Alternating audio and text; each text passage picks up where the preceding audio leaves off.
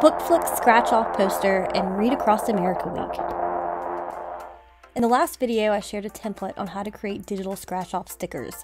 Today, we are going to look at using that same concept for a Book Flix Scratch Off reading poster in honor of Read Across America that kicks off next week.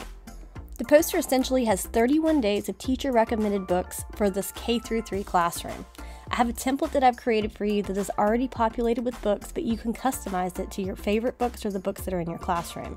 You simply find a cover on the internet, copy it, and then paste it into the template. You're going to put it inside of the square frame. You're going to add a title and then repeat 30 more times.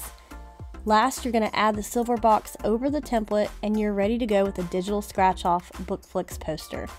There are a number of ways you can use this template. If you have all of the books in your classroom library, you can have students come up and scratch off a box for that day. This is a great way to involve students in the reading selection process. You can also use this as a book of the week. There are approximately 25 weeks in the school year and 31 books on the poster. You could also use it as a classroom wish list and share it with parents. To do this, lock all the elements on the page except for the silver squares. You can copy the edit link and send it to parents via email, or if you use Remind, you can send it directly from Canva if you connect your account. If you choose to print the poster, you can use Vistaprint or print directly from inside of Canva. You will want to print the poster without the silver boxes. The books are exactly 2 inches wide on the poster, so you will want to buy 2x2 scratch off stickers from Amazon. That's approximately, I think, $10.